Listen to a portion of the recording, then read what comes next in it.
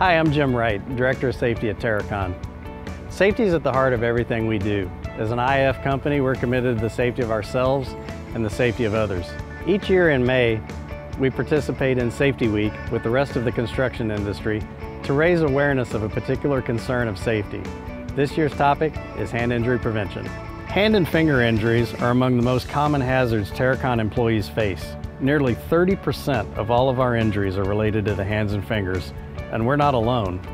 Annually, 23% of all work-related injuries in the United States are related to the hand and fingers. OSHA estimates that 70% of these, or more than 2/3, could have been prevented by wearing the proper PPE. All this week, we'll be sharing ways to protect your hands at work and at home. Of course, this includes selecting and wearing the proper gloves for the task, but it also means things like pre-task planning to perform your task safely, selecting the right tools for the task, and using the correct body positioning and hand placement to keep your hands out of harm's way. Throughout Safety Week, take time to think about why hand safety is important to you and who's counting on you to come home safely every day. Remember, safety is in our hands.